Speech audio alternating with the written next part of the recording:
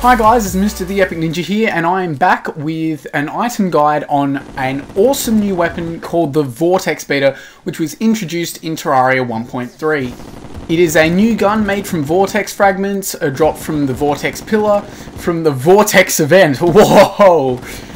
Yeah, I want to say it's the second best gun in the game after the SDMG. It's better than the chain gun, but not as good as the SDMG. And I wouldn't say it's as good as Phantasm either. Phantasm's way outclasses this weapon. So this weapon has a very small, but still there, spray radius. And every now and then it turns one of the bullets into a homing missile thing. I don't know what it is.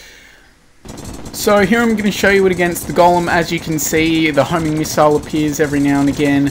There's the slight spray. So it won't be entirely accurate, however it's more accurate than the chain gun.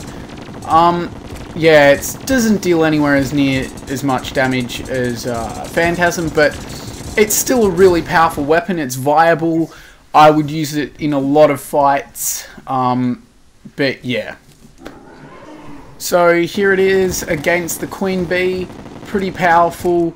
And as you can just see, I just got the bee's knees dropped, so I might make a video on that now too.